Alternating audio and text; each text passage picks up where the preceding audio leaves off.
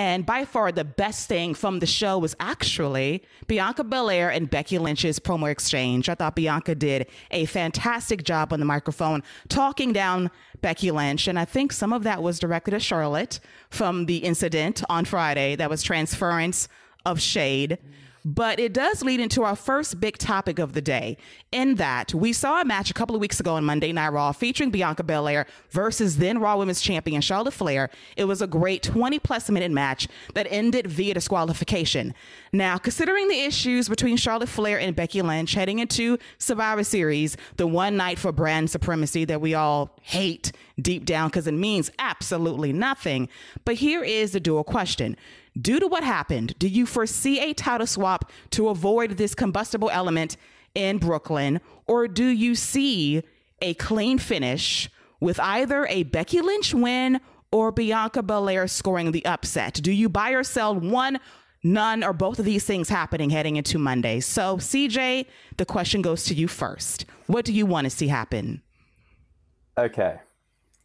The belt swap segment, just quickly, is one of the best things that's happened in WWE all year because it's real life tension. It's all that. It's great. I think we'll get a clean finish with Becky retaining because you would be foolish not to do this Charlotte and Becky match at Survivor Series now after that. It's a story that's got some real life heat to it, and they'll be fine working the match. Like, if Matt Hardy and Edge could work together, these two can work together. This is nothing like that. I absolutely think... Okay, I think I just said clean finish. Maybe they'll do a shitty DQ. I could definitely see them doing that to protect Belair in a way, but it's just going to piss everyone off. So Becky with a DQ or a count out, like, it won't be a clean finish by any means for the Survivor Series matchup with Becky and Charlotte is what I'm predicting. All right, Scott, what's your take? Man, I think I'm going in the opposite way. I can't see them doing this to us again with Bianca Belair. I think Bianca gets the big win and she pulls off the upset and beats Becky Lynch and becomes champion.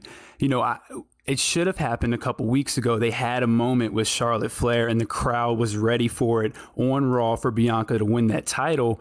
And it would be foolish of them. Like, it would just be foolish of them to do that twice. And CJ's probably right. Unfortunately, like, it's probably going to be a silly DQ, but I'm going to go with my gut, man, and think they're just going to be smart enough to pull the trigger right here and create a big moment, not only on Raw, but for Bianca Belair going forward. And then you can get back to that Bianca Charlotte matchup at Survivor Series and give her another big win over Charlotte at Survivor Series. That's two huge wins right there back to back. You've really built her up in a span of 2 months. So they have a great opportunity in front of them. And I know the history says they probably won't, but I'm going to go with my gut and say Bianca Belair becomes the new Raw Women's Champion. I am with Scott's line of thinking in that 2 weeks ago, I was so excited for Bianca and Charlotte, and it was such a great match. And I was incredibly upset with the finish because I invested 20 minutes of my life and I got nothing out of it. So we saw what Becky and Bianca did at Extreme Rules, a great match with a bullshit finish. That made me sad, but at the time I understood it because it said, but triple threat at Crown Jewel. So here we are. We are a few weeks away from Survivor Series. Title changes are not impossible this time of year. It's heightened because of the Charlotte Flair situation. But quite honestly, Bianca Belair has had a fantastic year, ever so close, twice against Becky Lynch in the span of a month or two. And here is the chance to really crown her as the champ, something that could have happened a couple of weeks ago. But I just want a clean, decisive finish. I cannot take another DQ. I think I'll cry if it happens because they work so incredibly hard. You invest your time and your energy, and then you get bullshit. And that makes you so sad and depressed. And I think about the kendo stick element because that was a nice piece of business to use a weapon. And I hope they make this some kind of weapons match, no DQ. Maybe it's a street fight, something to add a bit of gravitas towards this championship match to give them an out if they choose to protect Bianca Belair via a loss, because Becky will ultimately use a weapon to cheat to win, even though it's well within the rules. So they got what? 48 hours to make up their mind with a stip on Monday Night Raw.